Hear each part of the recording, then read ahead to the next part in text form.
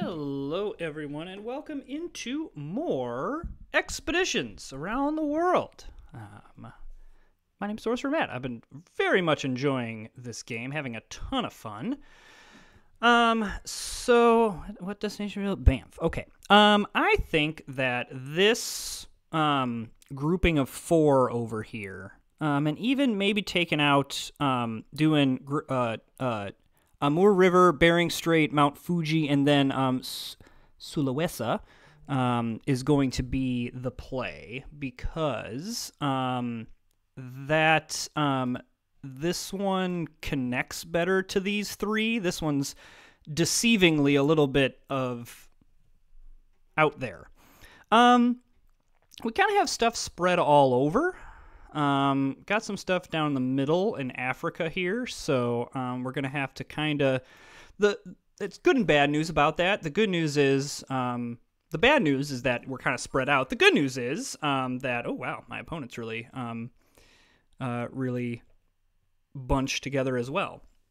The good news about it is that no matter where these routes go, we'll be able to kind of pick anything up. But the other nice thing about having everything over here is there are 2. We got the shared destination over here, as well as one down here. So that's really nice. All right, let's see where my opponent begins. I kind of like in this game not going first. Okay, so he's going to start by going that way. I don't see any reason why we don't do this. This could actually be a pretty big turn to kick us off. So we do this. That gets us another turn. Then we do this. That gets us a destination for us. We use a ticket, which we haven't used. We go down to here. That gets us another turn. Go down to here. That gets us the ticket back. Then we use our second ticket to go this way to pick up an extra turn, and then we grab this destination. So with net losing 1 ticket, we played 1, 2, 3, 4, 5, 6 routes and got a destination in. So I am giving my opponent another destination here, like another ticket here. But basically we took this route and diverted it away. Now again, like looping this back together is about the easiest thing you can do. So like it is what it is. Interesting that he decided to go that way. Well, I shouldn't say that. So this is where like you might be thinking, okay, well, wait a minute. He's got all his revealed destinations are up here. Why did he go that way? Well, he's clearly has some stuff over here. And then because of how easy it is late in the game to get loops, and then, hey, look at that, beautiful, he went up to my destination, so I don't have to. You can easily divert things elsewhere, so like that's not a big deal. Okay, so what do I want to do here? Because if I go out this way, which I'm going to want to do, I get an extra turn, but if I go here, I'm basically giving my opponent a free something, which I maybe don't care about because it will further my stuff. So, like, if I go here, I'll give up the shared destination simply to advance towards what I want to do. And then the worst case scenario is he does not do anything here, and then I can pick up this shared destination plus be able to do some other stuff as well. So I'm pretty happy with how that turned out. Yeah, see, that's totally fine. So he's going to use a ticket. I mean, I'm assuming he's going to go here to this blue dot and then complete the loop this way. So this is what I'm talking about. Like, it may have seemed weird to go that way, but now he can complete this loop and now can go into this. Yeah, he can go into here and it's totally fine. He's picking up tickets. He's now can very easily get all of his revealed destinations. Totally fine. And he has a really great setup where he can just kind of, you know, pick all these off here. So this is great. See, now I can go here. I pick up the shared destination, which I would not discount. And I'm going to use a ticket. And then I'm going to go here. Confirm. And then I'm going to spend the extra one. This may seem a little bit counterintuitive, but I'm going to go and grab the extra ticket. It's early in the game. I've got a little bit of a lead, I suppose. But what I would like to do is kind of grab Bering Strait, Amur River, Mount Fuji, kind of go and then work my way down this way. Really clever play by my opponent here. Picks him up an extra ticket. That's what I'm liking about this game is the more that I do it, the more like there's some really clever plays that you can do. All right, so I think that it's safe to say that my opponent is probably going to want to work this yellow route back north. So I don't need to grab this because he's going to do it for me. So what I think is better is simply, well, maybe not. Maybe. You know what? I think that if we go here, we grab this. Then we use a ticket. And then we go here and confirm. And now, while it is tempting to do this shared destination, what I'm going to do is remember that these connect and go, do I head towards this revealed destination or do I head down here? So I think I'm going to do, I'm actually going to go up. This may seem very strange, but I think that this gets me an extra turn and allows me to pick this one. And then it also means that completing a loop here is a little bit more difficult. The red route I can very easily route down this way. The only downside of this play was that it does leave me with one ticket, and I really like to have one ticket in my back pocket. But I think that this play, it diverts away from these revealed destinations. In order to complete this loop, it's going to be really tough. So yeah, my opponent is now trying to do this blue route. So I'm just going to play, like, if he's going to play slow, I don't mind playing slow as well.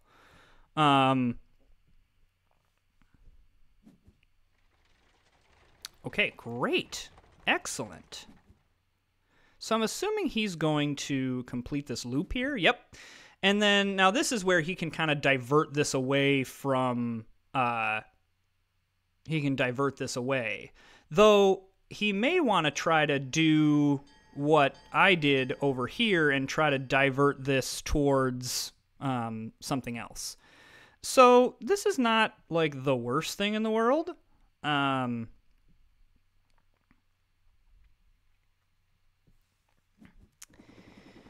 Okay, love that. Well, I mean, I don't love it, but okay. I think I'm gonna go here and end my turn. If he wants to go here, use a ticket, and complete the loop, good on you, man. Okay, so he's grabbing that.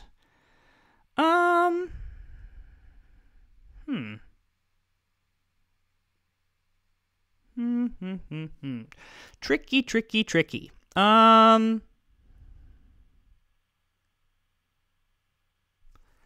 Man. Well,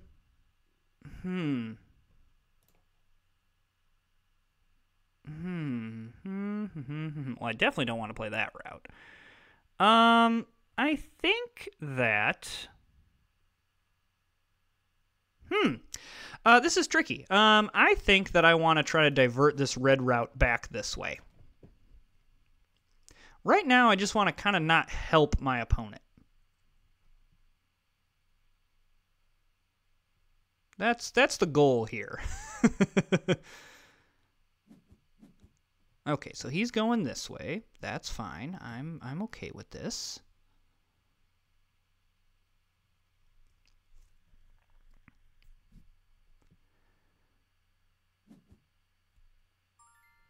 Okay. So he went here. Okay.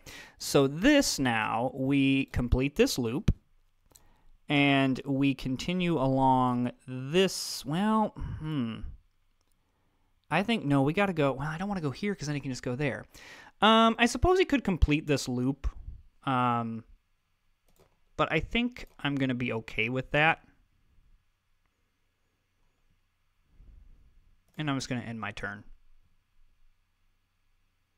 Maybe that's the wrong play because he can complete this loop and then, like, divert this any of 70 different ways. But again, like, it's easy to, like, especially down in here, it's just really easy to get loops, and then I can just come back and divert it this way. I don't consider that to be a really big problem.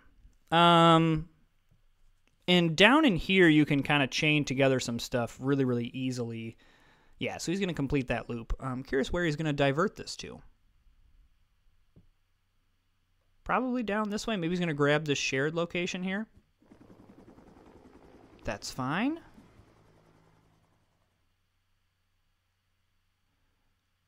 But again, like, I can now just close the loop. Now I go here, confirm. I'm going to use a ticket.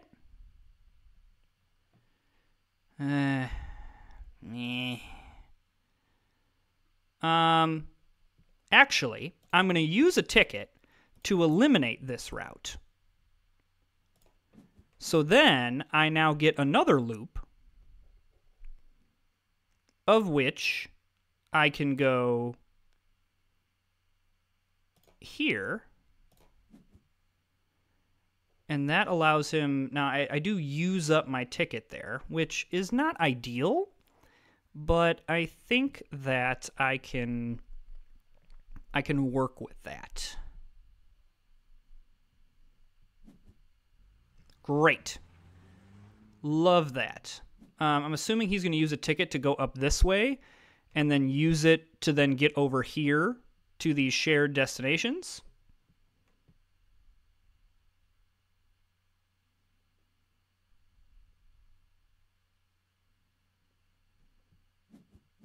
Yep.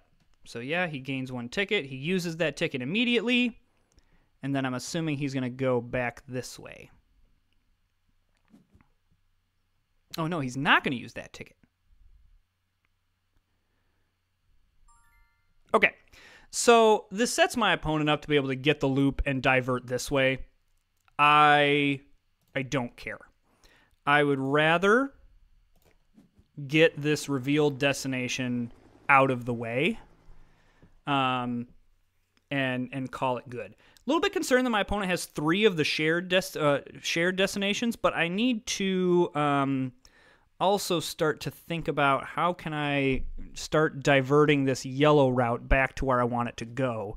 The issue is if I do it, if I go here, my opponent then is set up for a huge turn, which I really don't want to do.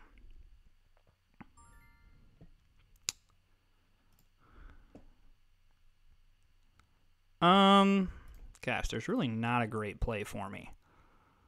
I'm just going to go this way because I have to play, and that's the least bad play. This is an example of a game, you know, how you can kind of get caught if you do not have any tickets. So, like, I'm assuming he's going to use that ticket. He's going to complete this loop. and gain the ticket back. And now he can divert this red route wherever. Now, the hope is that he diverts it to a place that I'm happy about and that maybe I can do something with.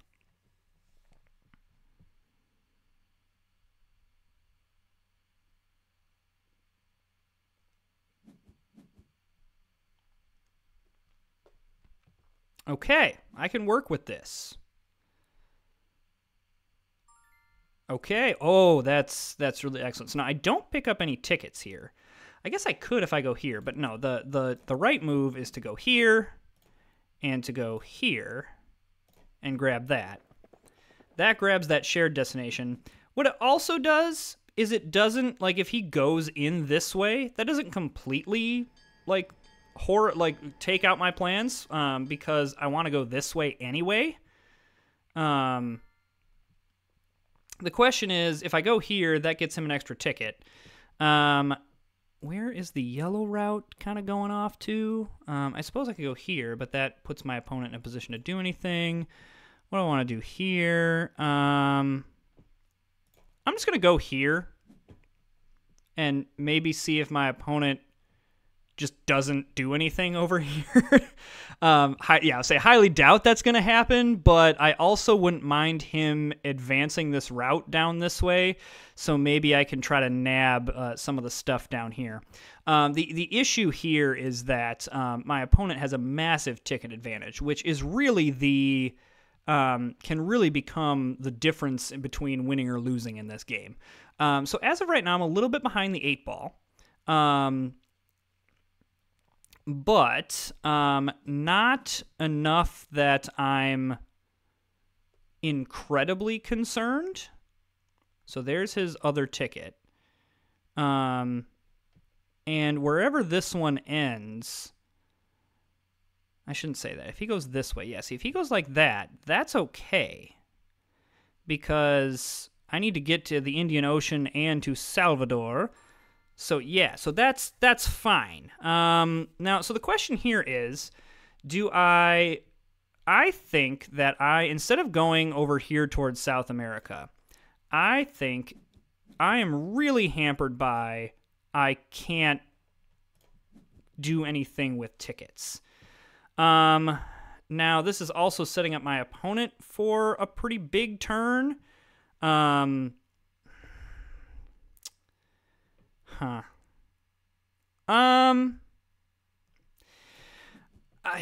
Controversial opinion, I'm going to use the ticket to grab my destination.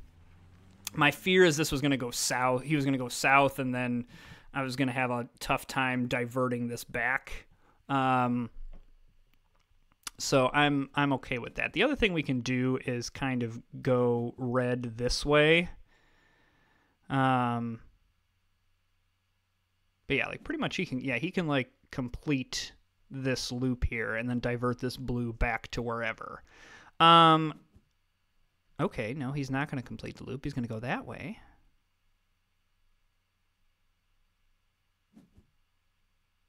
Okay, he's going to use the second ticket.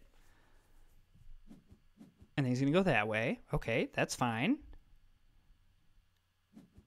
And he's going to go that way. Okay.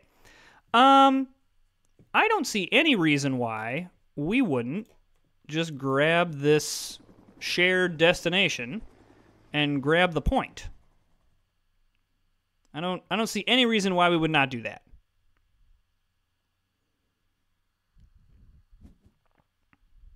So I'm assuming he's going to remove that. Okay. Okay, so he removes that. Oh, interesting. So he gets the shared destination because he removed that. Interesting. Very nice. That's a nice little play there. And now he goes this way because he needed that destination, which is fine. And he uses a ticket. I'm assuming his last destinations have to be in South America.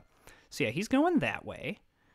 So the question is, do I now divert down this way to grab another ticket? And I think the answer to that question is yes. Blue. Yep. So we're going to go this way. Then I'm going to grab this ticket and end the turn. So literally all that was for was grabbing a ticket. I still need to get back here somehow. So 1, 2, and where's my third? Oh, 1, 2, and 3 are my last little destinations that I gotta hit here. So yeah, he's going here. He's gonna use a ticket. I'm assuming he's gonna go up this way to grab the extra turn. And then he's gonna go and grab the shared destination. Oh, no, he's not. No, I mean, that closes the loop, so that also grabs another ticket. So, closing the loop, grabbing another ticket. I think that's smart. I don't like it. I wish I was making this play. Yeah, that makes more sense. And so now, curious to see what he does here. Okay. So it makes sense to go here and then use this ticket to then go here to then use this ticket or this closed loop to go here. So now I only have one destination left. The only issue is that it is the one that he knows about. So he knows exactly where I need to get, which is a little bit of a issue, which is why I usually like to get the reveal destinations done first, because now, like, with my opponent, I don't know where his stuff is. And so I could very easily stumble upon things that he is trying to do. Assuming he's going to go this way. I'm assuming he's going to try to close a loop somewhere. However, this is his second ticket that he's used. So, yes, he gets the thing there, but, okay. So, okay, so here we go. We're going to go this, and we're going to go this way. Confirm. I'm going to use the ticket. Then I'm going to go like this, and confirm. And then I can just go right into the shared destination, or the revealed destination. And now, I suppose I can use this ticket to, is there anything that, like, helps me at all? Not really. So I'm just going to undo the use ticket and end my turn. All right. So, really, I was very happy with how that game, how we managed that game with no tickets. That's a really nice way to kind of see how to manage a game where you don't have a lot of tickets. I used it up, and I support the decisions to be able to use them, but I'm actually surprised that my opponent was not able to use the tickets to their advantage. And this is where you got to be careful of finding the balance of, okay, he had a bunch of tickets, but just wasn't using them. Like, if it made no sense here that he left this here, because I can just use the ticket, go here, and then be able to divert this way. Now, again, with this board, it's sometimes hard to see that, but he had a bunch of tickets. Now, maybe he used them all, but still, like, you kind of have to be careful and balance he definitely should have been trying to grab more of these shared destinations in South America. Now, I don't know where his other destinations were. Maybe he was trying to get up into Africa, because Africa was very largely unexplored. Yeah, like, that's kind of how you can manage a game with no tickets. You just kind of bide your time, be patient, and wait for and kind of make plays towards tickets rather than making plays towards destinations. And then you can kind of, like, just moseying around the map, you can kind of get a lot of your destinations. So, all right, so that's more expeditions. Hey, if you are enjoying all this content, please go ahead and hit that subscribe button. I am now in the, I would say, upper 30s of subscribers, and with my goal of 50 by the end of July, really trying to hit that. Appreciate all of you who are liking and commenting and watching. It really means a lot to me. We will see you all next time. Bye, everyone.